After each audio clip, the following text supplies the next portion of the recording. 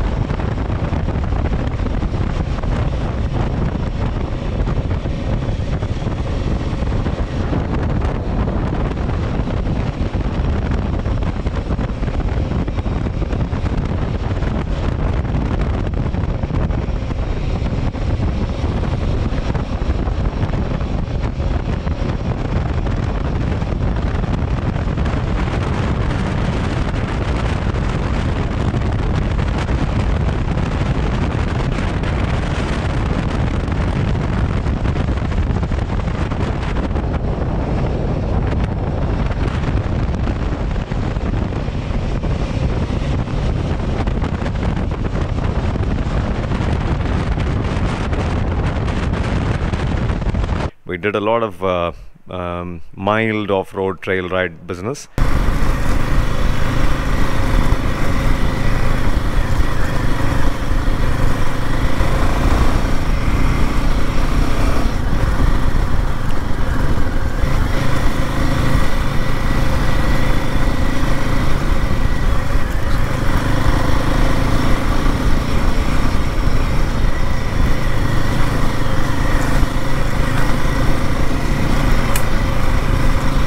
Also did some incline, and yeah, so I have enough experience now on the bike to comment on it.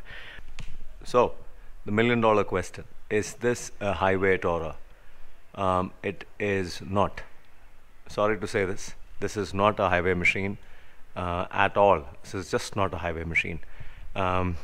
Like I said in the beginning, all the people who are raving about it, who are happy about it, are people who are super happy about that.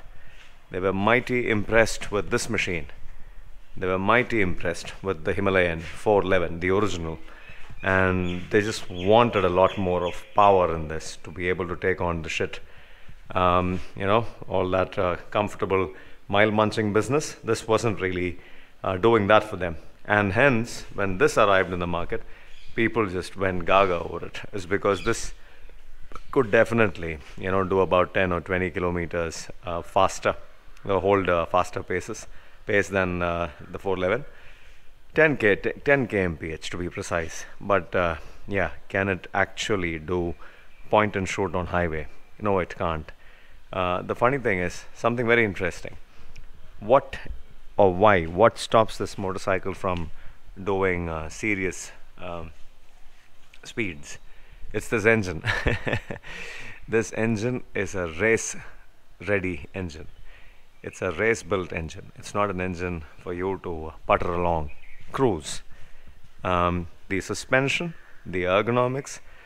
After I've done the tweaks, I've introduced bar risers, I've swapped the position of the handlebar clamps.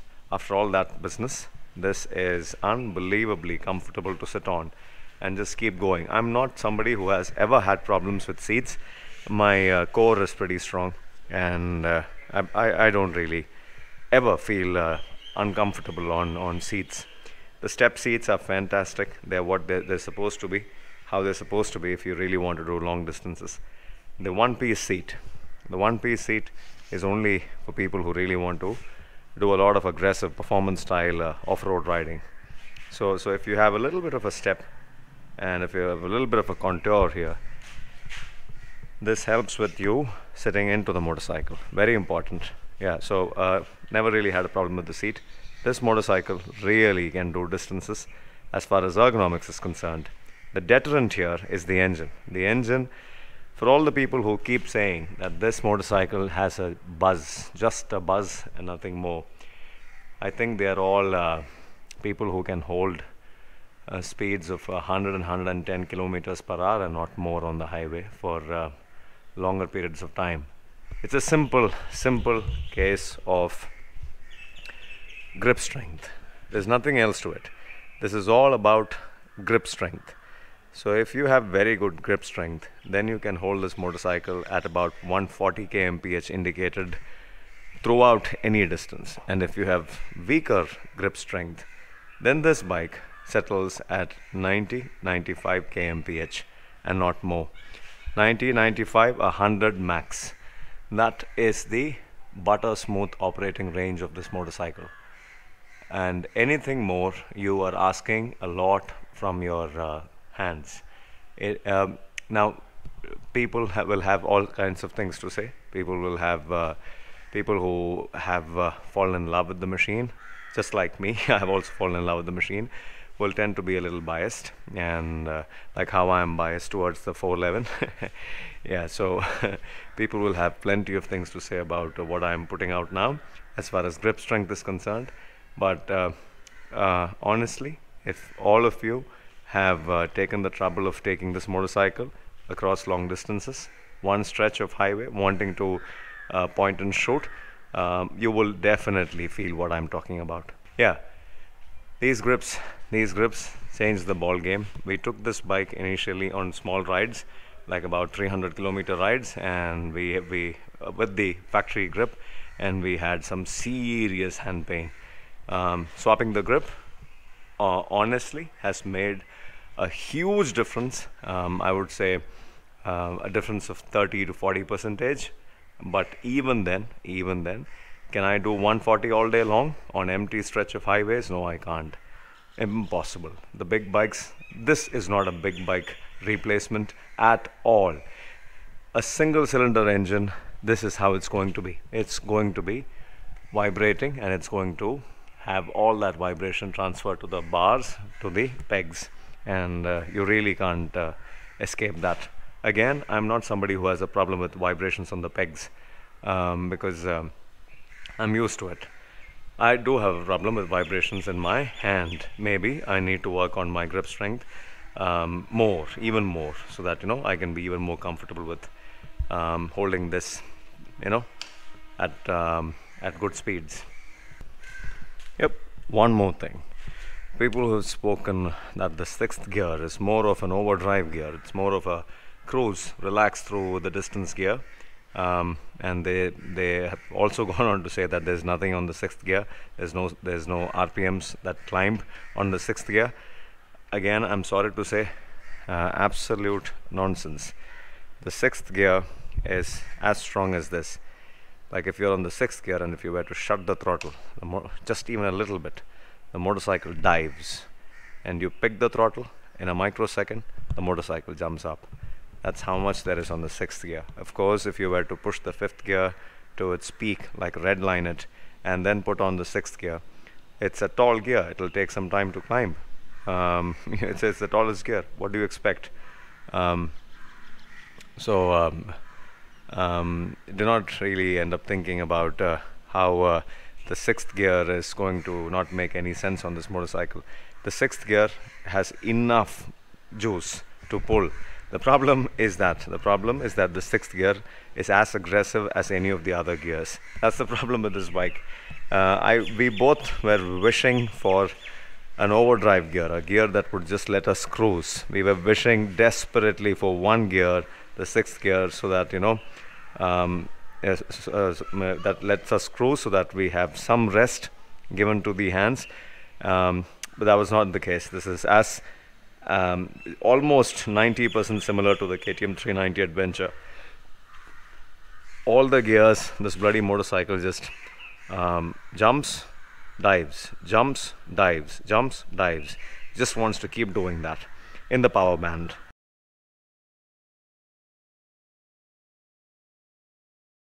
So for people who are used to doing highways at about 80 to 100 kmph, which is the average crowd, the beginner crowd, and people who are getting introduced into the world of motorcycle touring, you will definitely love this machine. This and 100 to 140 to overtake is just a breeze. It can overtake anything. It can, and the braking, the handling, the stability. My God, I could just go on and about all those aspects. This motorcycle is crazy stable. There isn't a single motorcycle in the market which is as stable as this. I've never felt anything this stable at this range. The bigger bikes are much more stable and confidence inspiring, but at this level, the 450 segment or until 600 segment, this is by far the most stable motorcycle.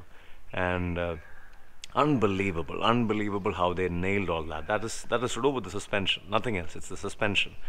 One more thing, the ride-by-wire. The ride-by-wire is unbelievably good, better than the KTMs that I've ridden. Zero vagueness to it.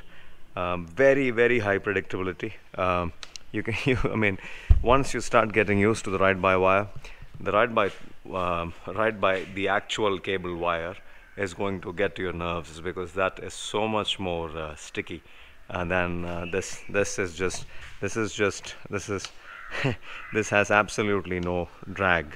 But does it have a little bit of vagueness in off-road terrain? Yes, it has. That's the catch. On a highway, this is tuned for a highway business. This is not tuned for off-road business. On off-road business, there is a bit of me trying to ask something of the bike and the bike doing something on its own, whereas that is strictly my throttle.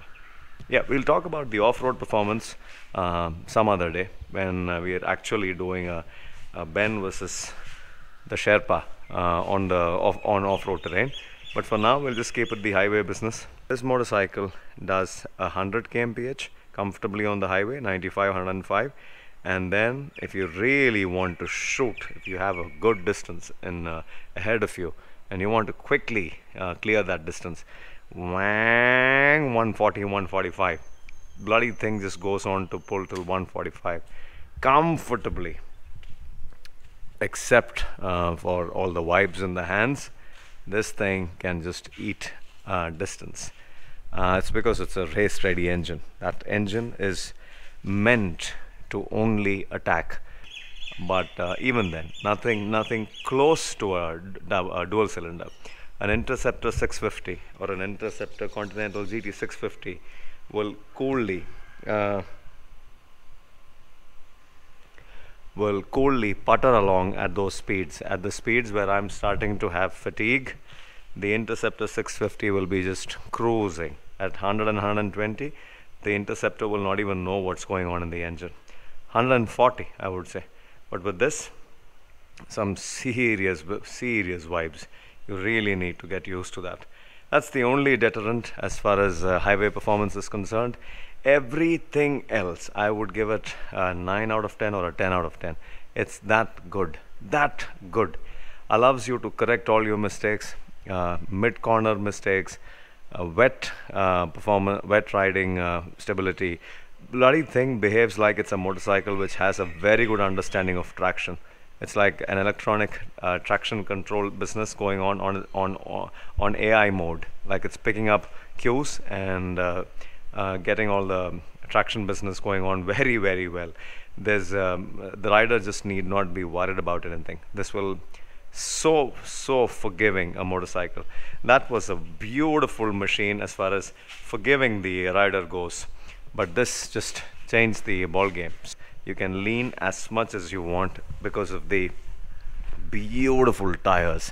I'm just sold on the tires. The tires are the best in the market. Unbelievable. No matter what anybody says, these tires are crazy. They are simply amazing. The front end, my God, the front end. Not once the front end gave away. It did not lose traction. It did not, what do you call it? The front end washing out. That did not happen. We tried all kinds of roads, wet roads, dry roads, corners, twisties, fast pace, bumps, sudden braking, everything, everything. This tire just ate it up. I'm madly in love with this tire now.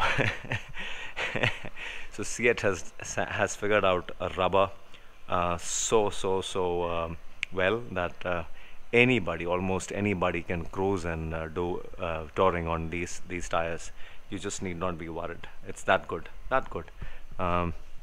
So tires that are brilliant, suspension that is brilliant, and the liquid cooled engine. My God, the bloody thing!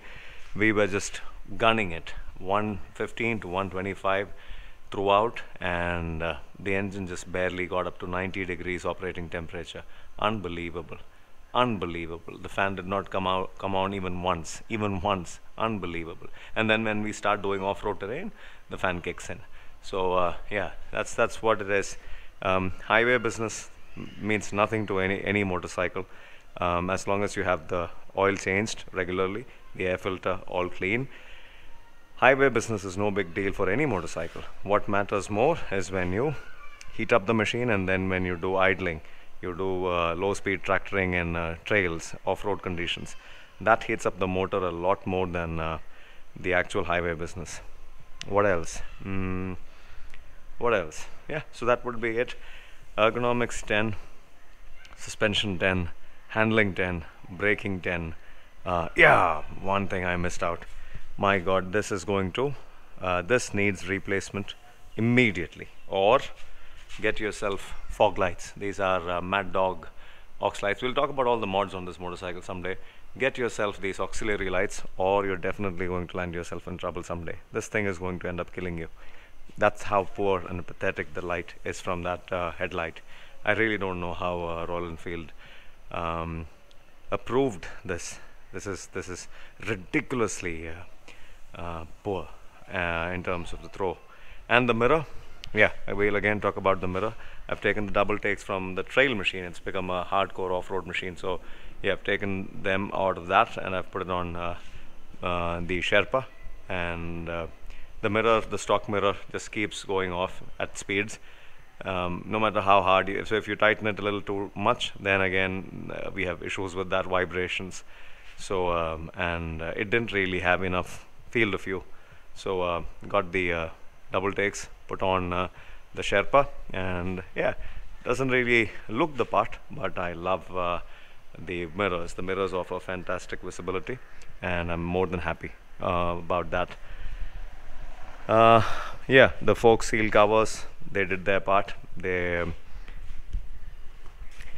do their part when you have multiple weather conditions and you're doing a long trip where you really can't go about washing and cleaning your motorcycle every day. That takes care of all the gunk. The chain stretched quite a bit, about 1,250 kilometers of thrashing, and the chain, there you go, stretched a little too much. I have to go and tighten it up. I'm going to, and yeah, that would be it. Nothing more. The motorcycle was covered in gunk. Cleaned it up, hoping that nothing would remain, and like I assumed, the paintwork is decent enough that no gunk kind of stuck to the paintwork and got merged. So very happy about that. Nothing to complain. Yep, that would be it. If this video helped, it helped. That is all there is to it. Behind all that I say and all that I make, there's nothing more to it. I'm not trying to sell myself here. And if you people end up liking this video, give it a big thumbs up and share this. It's because there's nobody out there who's talking about the highway performance of this machine and all that is wrong with it. This machine doesn't settle at all. This just doesn't settle. So for people who want to do lazing around on highways and be comfortable with it, 95, that's it. 95 or 95 is the butter smooth operating range. Anything more is race mode. Ciao.